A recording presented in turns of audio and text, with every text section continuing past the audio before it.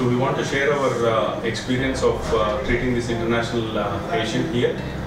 We have Shayma, who's a 44-year-old engineer who's been struggling with her left hip for pain, stiffness and difficulty in walking for the last 20 years.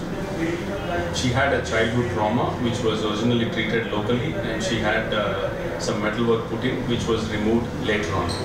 So she has osteoarthritis of her left hip, as you can see in this X-ray.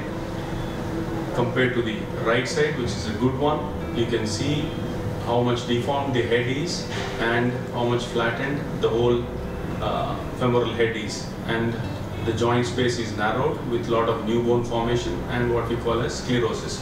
So this is how her hip was, and after discussing the pros and cons regarding the surgery and benefits and risks, patient was keen to proceed as she has been struggling regarding her left hip symptoms for over 20 years. And she also has limb length discrepancy and a stiff hip. So she has shortening of about 2 centimeters and almost no movement possible in her left hip. After a thorough evaluation, she underwent the procedure under spinal and epidural anesthesia, and she recovered very well from the surgery, and she was able to walk within a day after the surgery.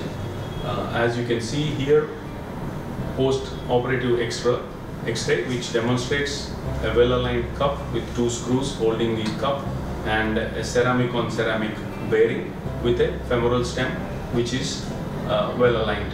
So from recovery point of view, she is doing very well. The patient will share her experience. تجربة جدا ناجحة، ونحن نشكر الدكتور، وكانت زوجتي تعاني كثير من مفصلها وكان يعيقها حتى بعملها مفصل، والحمد لله بفضل الله سبحانه وتعالى بفضل الدكتور تعدينا هذه المرحلة والعملية كانت ناجحة 100%. الحمد لله والشكر.